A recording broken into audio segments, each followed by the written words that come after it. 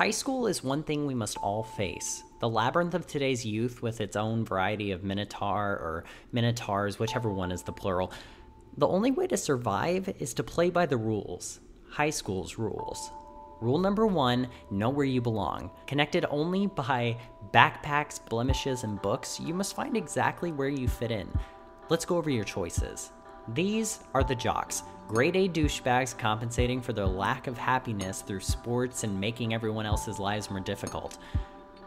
Skaters skate, stoners get stoned. These two are very close. The plastics or preps, depending on where you go to school, are the top tier in this society's eyes. They have everything handed to them on a silver platter and put themselves on a pedestal.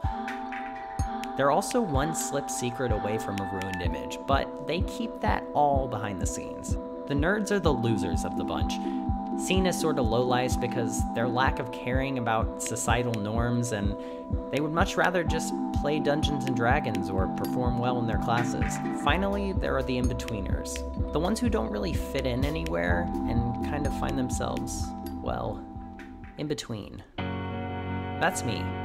You can call me Zach. Next rule number 2. Stay in your lane. These hallways can get pretty rough. Think of it kind of like the 405 on a really crazy afternoon. One little holdup and you're probably gonna die, so just pay attention and I'm sure you'll be fine.